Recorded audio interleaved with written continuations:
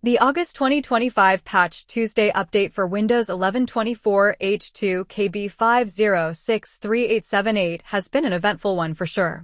As is usually the case with Windows monthly patches, they are not bug-free, and this one in particular has caused major headaches. Aside from NDIOBS streaming issues and Windows installer failures, users reported that their NVMe SSDs were running into problems like disappearing from Windows and potentially even corrupting the data when large amount of data is dealt with. Following our report, Phison stated that it was looking into the problem as it appeared that some of its controllers were affected. About a week and a half later, the firm released its report after the investigation. However, affected users were left disappointed as Phison stated that it could not replicate the problem even after dedicating 4,500 hours of thorough testing. Soon enough, Microsoft showed its own hand, reiterating what Phison had found, that it too did not see any link between drive failures and the August patch. Despite this, there were murmurs around on social media that perhaps something escaped the testing of both Phison and Microsoft, as some users continued to report similar problems on their SSDs. Of course, keep in mind that it is entirely possible that certain NVMe SSDs did indeed fail, but those had nothing to do with the Windows 11 24H2 update. And it was just a coincidence that they happened at a time when this report came out. Finally, though, we may have some answers. A Chinese Facebook PC DIY enthusiast group named PCDY appear to have discovered what the actual root cause of the issue really is.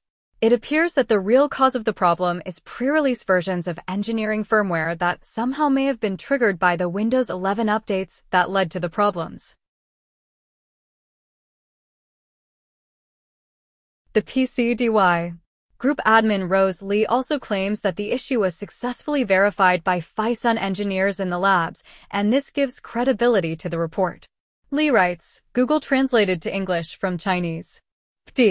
Testing has revealed that the SSDs crashing due to the Windows 11 update were using pre-release, pre-final versions of the engineering firmware.